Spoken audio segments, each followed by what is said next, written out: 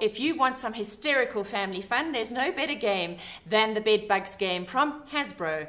I'm Nikki Bush, and I'm here with my fellow Toy Talk judge, Justine Hadra. So let's use these tweezers and get going. Fellow competitor today. Aha! Right, are you ready? What do you have to do though? Right, I've got to use my yellow tweezers to get my yellow bugs out, and you've got to use your blue ones to get the blue ones out. And we're racing, and the first person who gets them out gets a point. Okay, so we've already started this game. Let's carry on.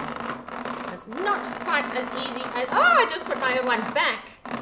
And if any fall out that aren't yours, you have to put them back before you can win, eh? Stop stopping the ball. I found a way to win. Hey, move. Right, okay. You're in my way. I won.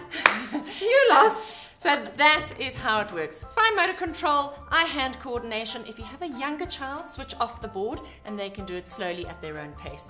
If you'd like to get hold of the Bed Bugs game, go onto my Nikki Bush store on takealot.com.